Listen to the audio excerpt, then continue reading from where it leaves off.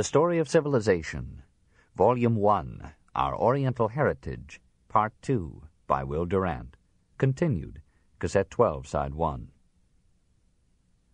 A further effort to preserve Japanese poetry from time's mortality was made by the Emperor Daigo, who brought together 1,100 poems of the preceding 150 years into an anthology known as the Kokinshu, Poems Ancient and Modern. His chief aide was the poet-scholar Tsurayuki, whose preface seems more interesting to us today than the fragments which the book has brought down to us from his laconic muse. The poetry of Japan as a seed springs from the heart of man, creating countless leaves of language. In a world full of things, man strives to find words to express the impression left on his heart by sight and sound. And so the heart of man came to find expression in words for his joy in the beauty of blossoms, his wonder at the song of birds, and his tender welcome of the mists that bathe the landscapes, as well as his mournful sympathy with the evanescent morning dew. To verse, the poets were moved when they saw the ground white with snowy showers of fallen cherry blossoms on spring mornings, or heard on autumn evenings the rustle of falling leaves, or year after year gazed upon the mirror's doleful reflections of the ravages of time, or trembled as they watched the ephemeral dewdrop quivering on the beaded grass. Tsurayuki well expressed the recurrent theme of Japanese poetry, the moods and phases, the blossoming and decay of nature in isles made scenic by volcanoes and verdant with abundant rain. The poets of Japan delight in the less hackneyed aspects of field and woods and sea, trout splashing in mountain brooks, frogs leaping suddenly into noiseless pools, shores without tides, hills cut with motionless mists, or a drop of rain nestling like a gem in a folded blade of grass. Often they interweave a song of love with their worship of the growing world, or mourn elegiacally the brevity of flowers, love, and life. Seldom, however, does this nation of warriors sing of war, and only now and then does his poetry lift the heart in hymns. After the Nara period, the great majority of the poems were brief. Out of 1,100 in the Kokinshu, all but 5 were in the pithy tanka form, 5 lines of 5, 7, 5, 7, and 7 syllables. In these poems there is no rhyme, for the almost invariable vowel ending of the Japanese words would have left too narrow a variety for the poet's choice. Nor is there any accent, tone, or quantity. There are strange tricks of speech, pillow words or meaningless prefixes added for the sake of euphony, prefaces or sentences prefixed to a poem to round out its form rather than to develop its ideas, and pivot words used punningly in startling diversities of sense to bind one sentence with the next. These to the Japanese are devices sanctified by time, like alliteration or rhyme to the English, and their popular appeal does not draw the poet into vulgarity. On the contrary, these classic poems are essentially aristocratic in thought and form. Born in a courtly atmosphere, they are fashioned with an almost haughty restraint. They seek perfection of modeling rather than novelty of meaning. They suppress rather than express emotion, and they are too proud to be anything but brief. Nowhere else have writers been so expressively reticent. It is as if the poets of Japan had had a mind to atone by their modesty for the braggadocio of her historians. To write 3 pages about the west wind, say the Japanese, is to show a plebeian verbosity. The real artist must not so much think for the reader as lure him into active thought. He must seek and find one fresh perception that will arouse in him all the ideas and all the feelings which the Occidental poet insists on working out in self-centered and monopolistic detail. Each poem to the Japanese must be the quiet record of one moment's inspiration.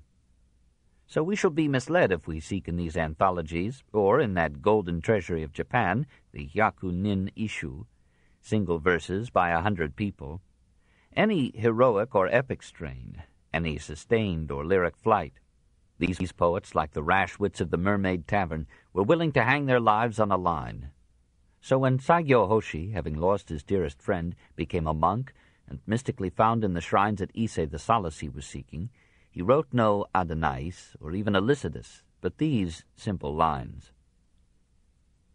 What it is that dwelleth here I know not, yet my heart is full of gratitude, and the tears trickle down.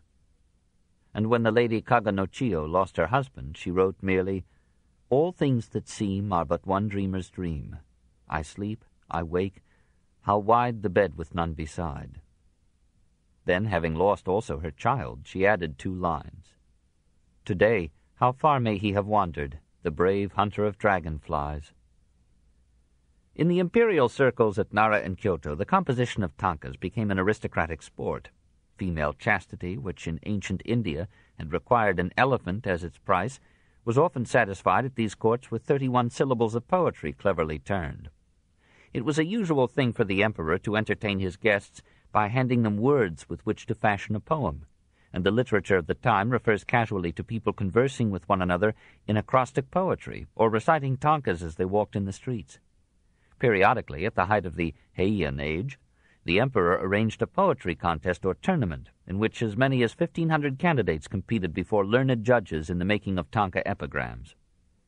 In 951, a special poetry bureau was established for the management of these jousts, and the winning pieces in each contest were deposited in the archives of the institution. In the 16th century, Japanese poetry felt guilty of long-windedness and decided to shorten the tanka, originally the completion by one person of a poem begun by another, into the hokku, a single utterance of 3 lines boasting of 5, 7, and 5 syllables, or 17 in all.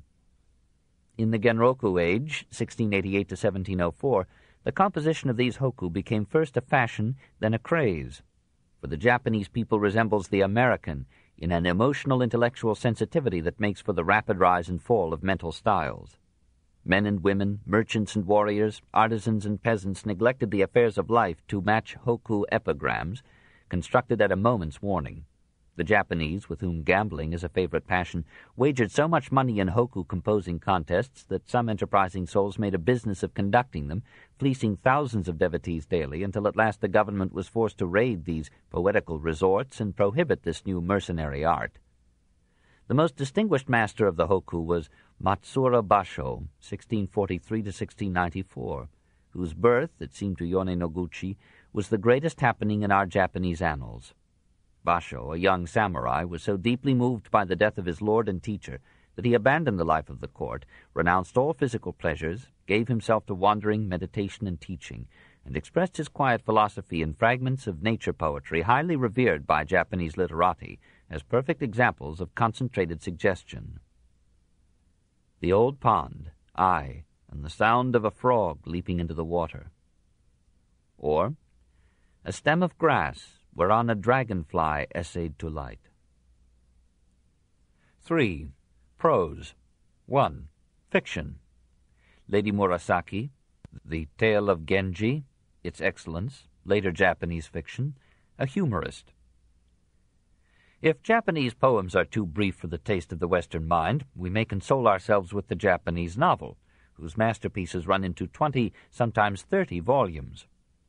The most highly regarded of them is the Genji Monogatari, literally and undeniably gossip about Genji, which in one edition fills 4,234 pages. This delightful romance was composed about the year 1001 A.D. by the Lady Murasaki no Shikibu. A Fujiwara of ancient blood, she married another Fujiwara in 997, but was left a widow 4 years later. She dulled her sorrow by writing an historical novel in 54 books. After filling all the paper she could find, she laid sacrilegious hands upon the sacred sutras of a Buddhist temple and used them for manuscript. Even paper was once a luxury. The hero of the tale is the son of an emperor by his favorite concubine, Kiritsubo, who is so beautiful that all the other concubines are jealous of her and actually tease her to death. Murasaki, perhaps exaggerating the male's capacity for devotion, represents the emperor as inconsolable. As the years went by, the emperor did not forget his lost lady, and though many women were brought to the palace in the hope that he might take pleasure in them, he turned from them all, believing that there was not anyone in the world like her whom he had lost. Continually he pined that fate should not have allowed them to fulfill the vow which morning and evening was ever talked of between them, the vow that their lives should be as the twin birds that share a wing, the twin trees that share a bough. Genji grows up to be a dashing prince, with more looks than morals. He passes from one mistress to another with the versatility of Tom Jones, and outmodes that conventional hero by his indifference to gender. He is a woman's idea of a man, all sentiment and seduction, always brooding and languishing over one woman or the next. Occasionally, in great unhappiness, he returned to his wife's house. The Lady Murasaki retails his adventures gaily, and excuses him and herself with irresistible grace. The young prince would be thought to be positively neglecting his duty if he did not indulge in a few escapades, and everyone would regard his conduct as perfectly natural and proper, even when it was such as they would not have dreamed of permitting to ordinary people.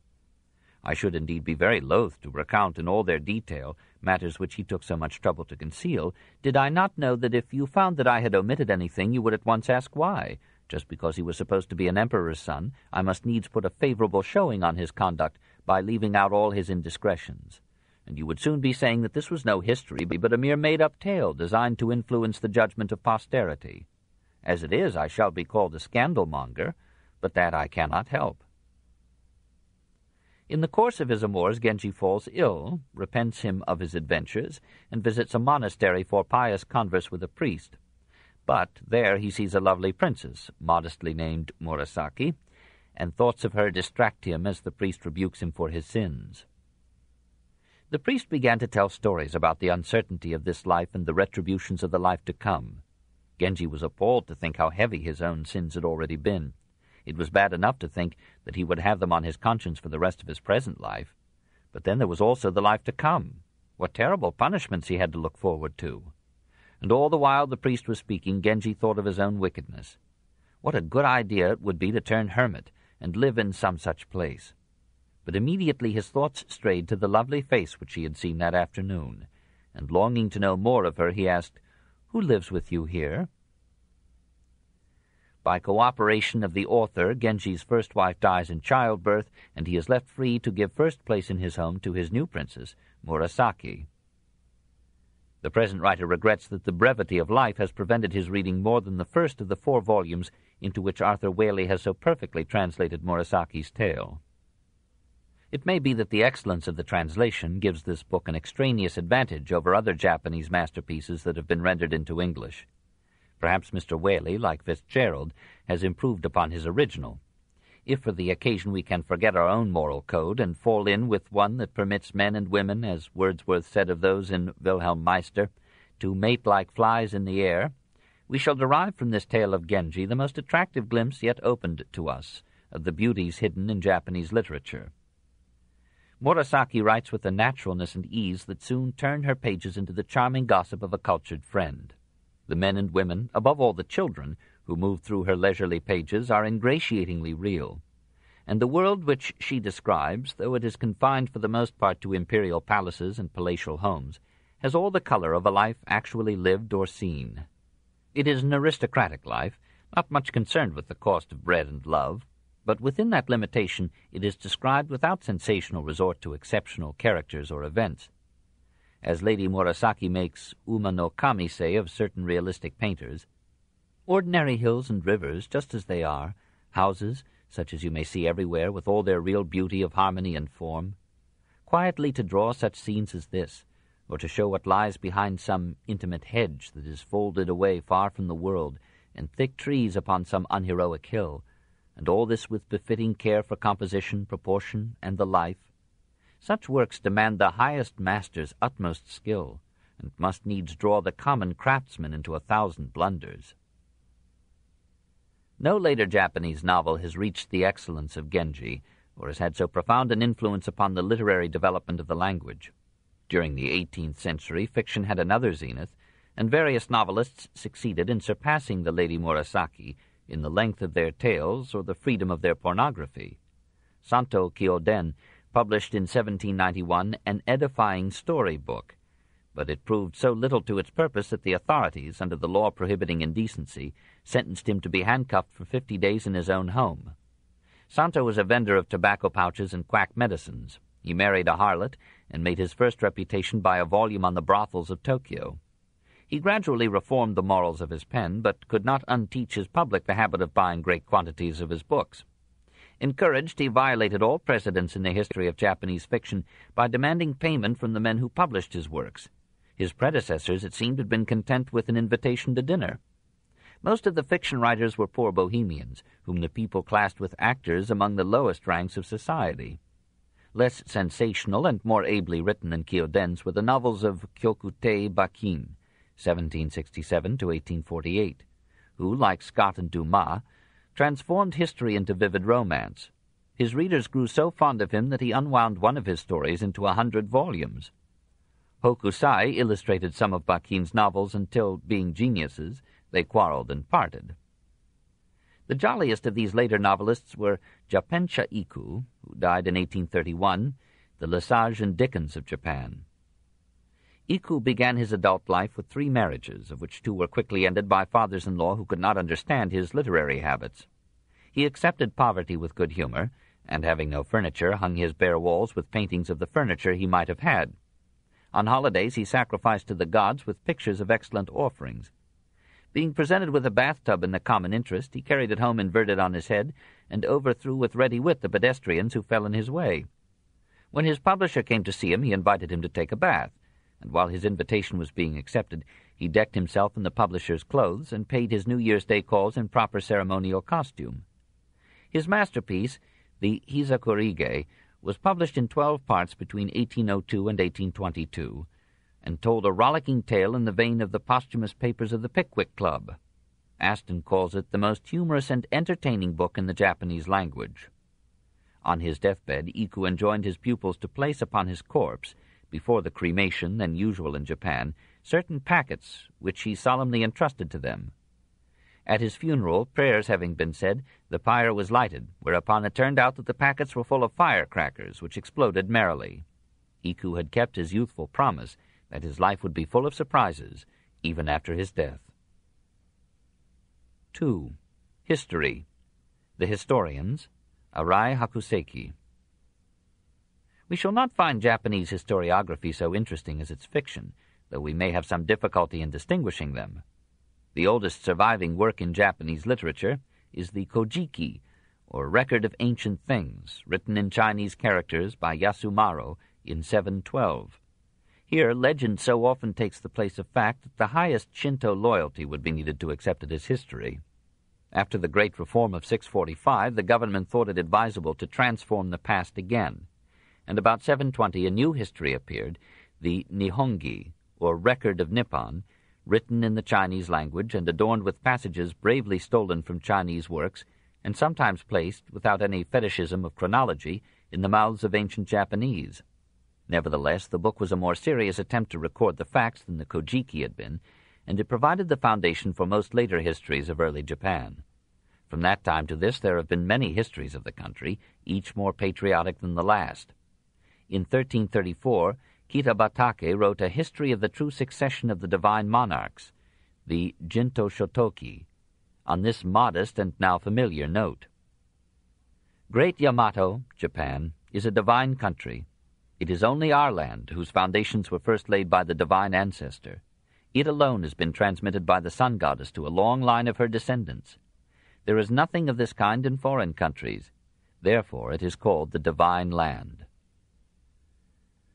First printed in 1649, this work began that movement for the restoration of the ancient faith and state which culminated in the passionate polemics of Motoori. The very grandson of Ieyasu, Mitsukuni, by his Dai Nihonshi, The Great History of Japan, 1851, a 240-volume picture of the imperial and feudal past, played a posthumous part in preparing his countrymen to overthrow the Tokugawa shogunate. Perhaps the most scholarly and impartial of Japanese historians was Arai Hakuseki, whose learning dominated the intellectual life of Yedo in the second half of the 17th century. Arai smiled at the theology of the Orthodox Christian missionaries as very childish, but he was bold enough to ridicule also some of the legends which his own people mistook for history.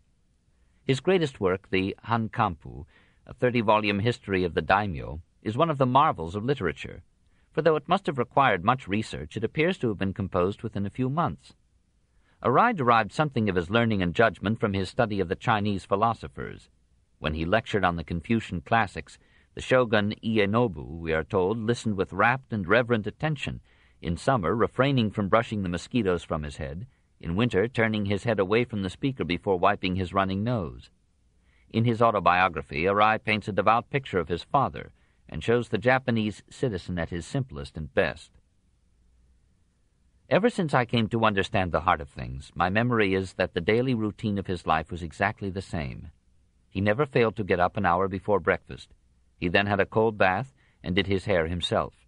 In cold weather, the woman who was my mother would propose to order hot water for him, but this he would not allow, as he wished to avoid giving the servants trouble. When he was over 70, and my mother also was advanced in years, sometimes, when the cold weather was unendurable, a lighted brazier was brought in, and they lay down to sleep with their feet against it. Beside the fire was placed a kettle with hot water, which my father drank when he got up. Both of them honored the way of Buddha. My father, when he had arranged his hair and adjusted his clothing, never neglected to make obeisance to Buddha. After he was dressed, he waited quietly for the dawn, and then went out to his official duty. He was never known to betray anger, nor do I remember that even when he laughed he gave way to boisterous mirth.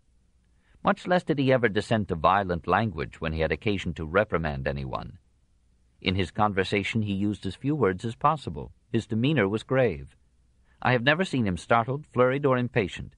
The room he usually occupied he kept cleanly swept, had an old picture hung on the wall, and a few flowers which were in season were set out in a vase. He would spend the day looking at them. He painted a little in black and white, not being fond of colors. When in good health, he never troubled the servant, but did everything for himself. 3. The Essay. The Lady Sei Shonagon, Kamo no Chomei. Arai was an essayist as well as an historian, and made brilliant contributions to what is perhaps the most delightful department of Japanese literature. Here, as in fiction, a woman stands at the top, for Lady Sei Shonagon's pillow sketches, Makurazoshi, is usually accorded the highest as well as the earliest place in this field. Brought up in the same court and generation as Lady Murasaki, she chose to describe the refined and scandalous life about her in casual sketches, whose excellence in the original can only be guessed at by us from the charm that survives in translation. Born of Fujiwara, she rose to be a lady-in-waiting to the Empress. On the latter's death, Lady Sei retired, some say to a convent, others say to poverty. Her book shows no touch of either. She takes the easy morals of her time according to the easy judgment of her time, and does not think too highly of spoil-sport ecclesiastics. A preacher ought to be a good-looking man. It is then easier to keep your eyes fixed on his face, without which it is impossible to benefit by his discourse. Otherwise the eyes wander and you forget to listen. Ugly preachers have therefore a grave responsibility. If preachers were of a more suitable age, I should have pleasure in giving a more favorable judgment. As matters actually stand, their sins are too fearful to think of. She adds little lists of her likes and dislikes. Cheerful things. Coming home from an excursion with the carriages full to overflowing. To have lots of footmen who make the oxen and the carriages speed along. A riverboat going downstream. Teeth nicely blackened. Dreary things. A nursery where a child has died, a brazier with the fire gone out, a coachman who is hated by his ox, the birth of a succession of female children in the house of a scholar. Detestable things. People who, when you are telling a story, break in with, "Oh, I know," and give quite a different version from your own. While on friendly terms with the man, to hear him sound the praises of a woman whom he has known. A visitor who tells a long story when you are in a hurry. The snoring of a man whom you are trying to conceal, and who has gone to sleep in a place where he has no business. Fleas. The lady's only rival for the highest place in the Japanese essay is Kamo no Chomei. Being refused the succession to his father as the superior guardian of the Shinto shrine of Kamo at Kyoto, Chomei became a Buddhist monk, and at 50 retired to a contemplative life in a mountain hermitage. There he wrote his farewell to the busy world under the title of Hojoki in 1212, that is, the record of 10 feet square. After describing the difficulties and annoyances of city life, and the great famine of 1181, quoted previously, he tells how he built himself a hut 10 feet square and 7 feet high, and settled down contentedly to undisturbed philosophy and a quiet comradeship with natural things. An American, reading him, hears the voice of Thoreau in 13th century Japan. Apparently every generation has had its Walden Pond. 4. The drama. The No plays, their character, the popular stage, the Japanese Shakespeare, summary judgment. Last of all, and hardest to understand, is the Japanese drama. Brought up in our English tradition of the theater, from Henry IV to Mary of Scotland, how shall we ever attune ourselves to tolerate what must seem to us the fustian and pantomime of the no plays of Japan? We must forget Shakespeare and go back to Everyman, and even farther to the religious origins of Greek and modern European drama. Then we shall be oriented to watch the development of the ancient Shinto pantomime, the ecclesiastical Kagura dance, into that illumination of pantomime by dialogue which constitutes the no, or lyrical, form of Japanese play. About the 14th century, Buddhist priests added choral songs to their processional pantomimes. Then they added individual characters, contrived a plot to give them action as well as speech, and the drama was born. These plays, like the Greek, were performed in trilogies, and occasionally kyogen, or farces, mad words, were acted in the intervals to relieve and facilitate the tension of emotion and thought. The first part of the trilogy was devoted to propitiating the gods, and was hardly more than a religious pantomime. The second was performed in full armor, and was designed to frighten all evil spirits away. The third was of a milder mood, and sought to portray some charming aspect of nature, or some delightful phase of Japanese life. The lines were written for the most part in blank verse of 12 syllables. The actors were men of standing, even among the aristocracy. A playbill survives which indicates that Nobunaga, Hideyoshi, and Ieyasu all participated as actors in a no play about 1580. Each actor wore a mask carved out of wood with an artistry that makes such masks a prize for the art collector of today. Scenery was meager. The passionate imagination of the audience could be relied upon to create the background of the action. The stories were of the simplest and did not matter much. One of the most popular told of the impoverished samurai who, to warm a wandering monk, cut down his most cherished plants to make a fire, whereupon the monk turned out to be the regent, and gave the knight a goodly reward. But as we in the West may go again and again to hear an opera whose story is old and perhaps ridiculous, so the Japanese even today weep over this oft-told tale, because the excellence of the acting renews on each occasion the power and significance of the play. To the hasty and business-like visitor, such performances as he may find of these dramatized lyrics are rather amusing than impressive. Nevertheless, a Japanese poet says of them, "Oh, what a tragedy and beauty in the no stage! I always think that it would certainly be a great thing if the no drama could be properly introduced into the West. The result would be no small protest against the Western stage. It would mean a revelation." Japan itself, however, has not composed such plays since the 17th century, though it acts them devotedly today. The history of the drama in most countries is a gradual change from the predominance of the chorus to the supremacy of some individual role, at which point in most such sequences development ends. As the histrionic art advanced in tradition and excellence in Japan, it created popular personalities who subordinated the play to themselves.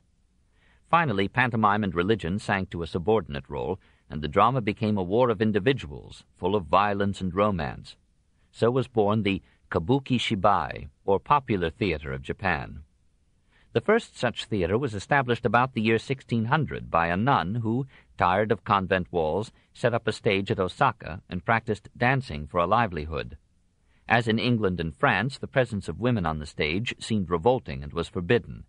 And since the upper classes, except in safe disguise, shunned these performances, the actors became almost a pariah caste, with no social incentive to keep their profession from immorality and corruption. Men perforce took the parts of women, and carried their imitation to such a point as to deceive not only their audiences but themselves. Many of these actors of female roles remained women off the stage. Perhaps because lighting was poor, the actors painted their faces with vivid colors and wore robes of gorgeous designs to indicate and dignify their roles. Back of the stage, and about it, usually, were choral and individual reciters, who sometimes carried on the vocal parts while the actors confined themselves to pantomime. The audience sat on the matted floor or in tiers of boxes at either side. The most famous name in the popular drama of Japan is Chikamatsu Monzayemon, 1653 to 1724. His countrymen compare Shakespeare. English critics, resenting the comparison, accuse Chikamatsu of violence, extravagance, bombast, and improbable plots, while granting him a certain barbaric vigor and luxuriance. Apparently, the similarity is complete. Such foreign plays seem mere melodrama to us because either the meaning or the nuances of the language are concealed from us. but this would probably be the effect of a Shakespearean play upon one unable to appreciate its language or follow its thought. Chikamatsu seems to have made undue use of lovers' suicides to cap his climaxes in the style of Romeo and Juliet, but perhaps with this excuse that suicide was almost as popular in Japanese life as on the stage. A foreign historian in these matters can only report but cannot judge. Japanese acting, to a transient observer, seems less complex and mature, but more vigorous and exalting than the European. Japanese plays seem more plebeianly melodramatic, but less emasculated with superficial intellectualism than the plays of France, England, and America today. So, reversely, Japanese poetry seems slight and bloodless, and too aristocratically refined, to us whose appetite has taken in lyrics of almost epic length, like Maud, and epics of such dullness that doubtless Homer himself would nod if he were compelled to read the accumulated Iliad. The Japanese novel seems sensational and sentimental, and yet two of the supreme masterpieces of English fiction, Tom Jones and Pickwick Papers, have apparently their equal counterparts in the Genji Monogatari and the Hisakurige, and perhaps Lady Murasaki excels in subtlety, grace, and understanding even the great Fielding himself. All things are dull that are remote and obscure, and things Japanese will remain obscure to us until we can completely forget our Western heritage and completely absorb Japan's. 5. The art of little things. Creative imitation, music and the dance, inro and netsuke, hidari jingaro, lacquer. The outward forms of Japanese art, like almost every external feature of Japanese life, came from Japan. The inner force and spirit, like everything essential in Japan, came from the people themselves. It is true that the wave of ideas and immigration that brought Buddhism to Japan in the 7th century brought also from China and Korea art forms and impulses bound up with that faith, and no more original with China and Korea than with Japan. It is true even that cultural elements entered not only from China and India, but from Assyria and Greece. The features of the Kamakura Buddha, for example, are more Greco-Bactrian than Japanese. But such foreign stimuli were used creatively in Japan.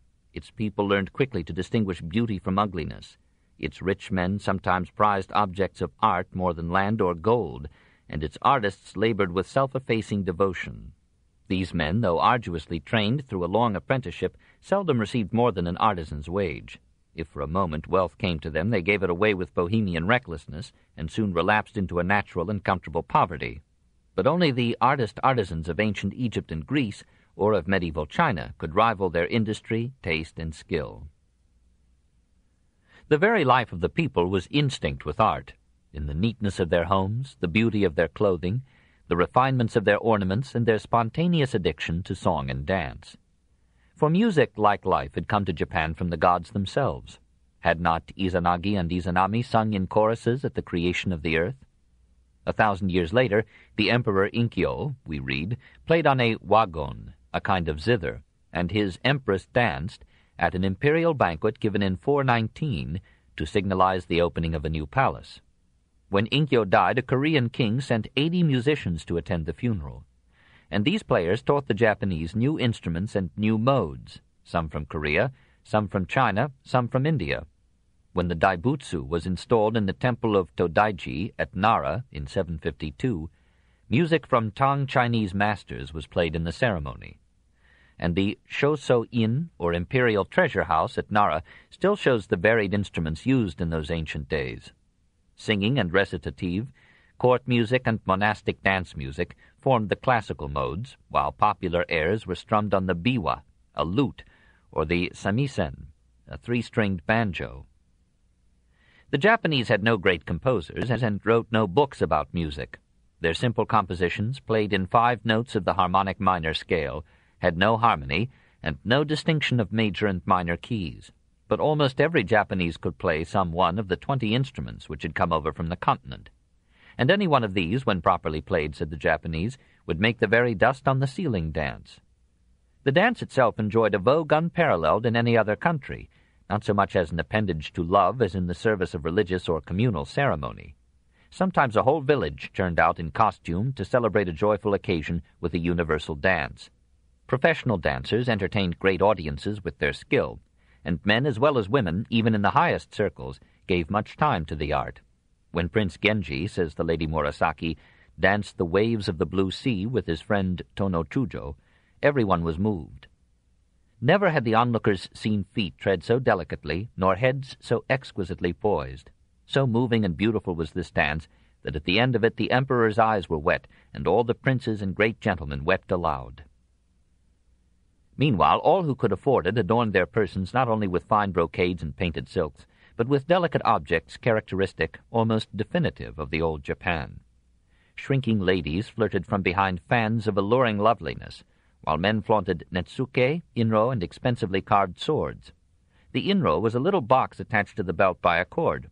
It was usually composed of several infolding cases carefully carved in ivory or wood, and contained tobacco, coins, writing materials, or other casual necessities. To keep the cord from slipping under the belt, it was bound at the other end to a tiny toggle, or netsuke, from ne, end, and tsuke, to fasten, upon whose cramped surface some artist had fashioned with lavish care the forms of deities or demons, philosophers or fairies, birds or reptiles, fishes or insects, flowers or leaves, or scenes from the life of the people. Here that impish humor in which Japanese art so far excels all others found free and yet modest play. Only the most careful examination can reveal the full subtlety and significance of these representations. But even a glance at this microcosm of fat women and priests, of agile monkeys and delightful bugs, cut upon less than a cubic inch of ivory or wood, brings home to the student the unique and passionate artistic quality of the Japanese people. Hidari, that is, left-handed, Jingaro, was the most famous of Japanese sculptures in wood. Legend told how he had lost an arm and gotten a name. When an offended conqueror demanded of Jingaro's daimyo the life of his daughter, Jingaro carved a severed head so realistically that the conqueror ordered the artist's right hand to be cut off as punishment for killing the daughter of his lord. It was Jingaro whose chisel formed the elephants and the sleeping cat at the shrine of Ieyasu at Nikko, and the gate of the imperial envoy at the Nishi Hongwan Temple in Kyoto. On the inner panels of this gate the artist told the story of the Chinese sage who washed his ear because it had been contaminated by a proposal that he should accept the throne of his country, and the austere cowherd who quarreled with the sage for thus defiling the river. But Jingaro was merely the most characterful of the now nameless artists who adorned 1,000 structures with lovingly carved or lacquered wood. The lacquer tree found in the islands a peculiarly congenial habitat and was nourished with skillful care. The artisans, sometimes covered with successive coats of lacquer, cotton, and lacquer, a form chiseled in wood. But more often they went to the pains of modeling a statue in clay, making from this a hollow mold, and then pouring into the mold several layers of lacquer, each thicker than before. The Japanese carver lifted wood to a full equality with marble as a material for art, and filled shrines, mausolea, and palaces with the fairest wood decoration known in Asia. 6. Architecture: temples, palaces, the shrine of Ieyasu, homes. In the year 594, the Empress Suiko, being convinced of the truth or utility of Buddhism, ordered the building of Buddhist temples throughout her realm. Prince Shotoku, who was entrusted with carrying out this edict, brought in from Korea priests, architects, wood carvers, bronze founders, clay modelers, masons, gilders, tile makers, weavers, and other skilled artisans. This vast cultural importation was almost the beginning of art in Japan, for Shinto had frowned upon ornate edifices and had countenanced no figures to misrepresent the gods. From that moment, Buddhist shrines and statuary filled the land. The temples were essentially like those of China, but more richly ornamented and more delicately carved. Here, too, majestic torii, or gateways, marked the ascent or approach to the sacred retreat. Bright colors adorned the wooden walls. Great beams held up a tiled roof gleaming under the sun, and minor structures, a drum tower, for example, or a pagoda, mediated between the central sanctuary and the surrounding trees. The greatest achievements of the foreign artists was the group of temples at Horyuji, raised under the guidance of Prince Shotoku near Nara about the year 616. It stands to the credit of the most living of building materials that one of these wooden edifices has survived unnumbered earthquakes and outlasted 100,000 temples of stone. And it stands to the glory of the builders that nothing erected in later Japan has surpassed the simple majesty of this oldest shrine. Perhaps as beautiful, and only slightly younger, are the temples of Nara itself, above all the perfectly proportioned golden hall of the Todaiji temple there. Nara, says Ralph Adams Cram, contains the most precious architecture in all Asia. The next zenith of building in Japan came under the Ashikaga shogunate. Yoshimitsu, resolved to make Kyoto the fairest capital on earth, built for the gods a pagoda 360 feet high. For his mother, the Takakura Palace, of which a single door cost 20,000 pieces of gold, or $150,000. For himself, a flower palace that consumed $5 million, and the golden pavilion of Kinkakuji for the glory of all. Hideyoshi, too, tried to rival Kublai Khan, and built at Momoyama a palace of pleasure, which his whim tore down again a few years after its completion. We may judge its magnificence from the day-long portal removed from it to adorn the temple of Nishi-Hongwan. All day long, said its admirers, one might gaze at that carved portal without exhausting its excellence. Kano Ietoku played Ictinus and Phidias to Hideyoshi, but adorned his buildings with Venetian splendor rather than with Attic restraint. Never had Japan or Asia seen such abounding decoration before. Under Hideyoshi, too, the gloomy castle of Osaka took form to dominate the Pittsburgh of Japan and become the death place of his son. Ieyasu inclined rather to philosophy and letters than to art, but after his death his grandson, Iemitsu, contented himself with a wooden shanty for his palace, lavished the resources of Japanese wealth and art to build around the ashes of Ieyasu at Nikko the fairest memorial ever raised to any individual in the Far East. Here, 90 miles from Tokyo, on a quiet hill reached by a shaded avenue of stately cryptomerias, the architects of the shogun laid down first a series of spacious and gradual approaches, then an ornate but lovely Yomemon gate, then, by a brook crossed with a sacred and untouchable bridge, a series of mausolea and temples in lacquered wood, femininely beautiful and frail. The decoration is extravagant, the construction is weak, the omnipresent red paint flares like a hectic rouge amid the modest green of the trees. And yet a country incarnadined with blossoms every spring may need brighter colors to express its spirit than those that might serve and please a less impassioned race. We cannot quite call this architecture great, for the demon of earthquake has willed that Japan should build on a timid scale, and not pile stones into the sky to crash destructively when the planet wrinkles its skin. Hence the homes are of wood, and seldom rise beyond a story or two. Only the repeated experience of fire and the reiterated commands of the government prevailed upon the citizens of the cities, when they could afford it, to cover their wooden cottages and palaces with roofs of tile. The aristocracy, unable to raise their mansions into the clouds, spread them spaciously over the earth, despite an imperial edict limiting the size of a dwelling to 240 yards square. A palace was rarely one building. Usually it was a main structure connected by covered walks with subordinated edifices for various groups in the family. There was no distinction of dining room, living room, or bedroom. The same chamber could serve any purpose, for at a moment's notice a table might be laid down upon the matted floor, or the rolled-up bedding might be taken from its hiding place and spread out for the night. Sliding panels or removable partitions separated or united the rooms, and even the latticed or windowed walls were easily folded up to give full play to the sun or the cooling evening air. Pretty blinds of split bamboo offered shade and privacy. Windows were a luxury. In the poorer homes, the summer light found many openings, which in winter were blocked up with oiled paper to keep out the cold. Japanese architecture gives the appearance of having been born in the tropics, and of having been transported too recklessly into islands that stretch up their necks to shivering Kamchatka.